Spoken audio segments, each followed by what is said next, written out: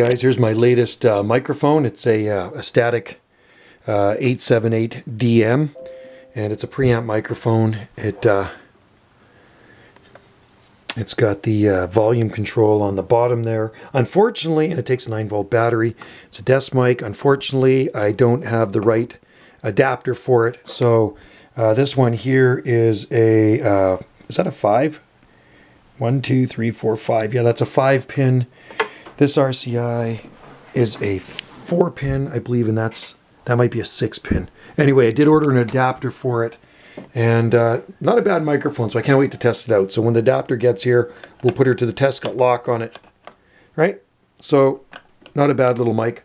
We'll put her to the test, and stay tuned for a video of this Astatic desk mic.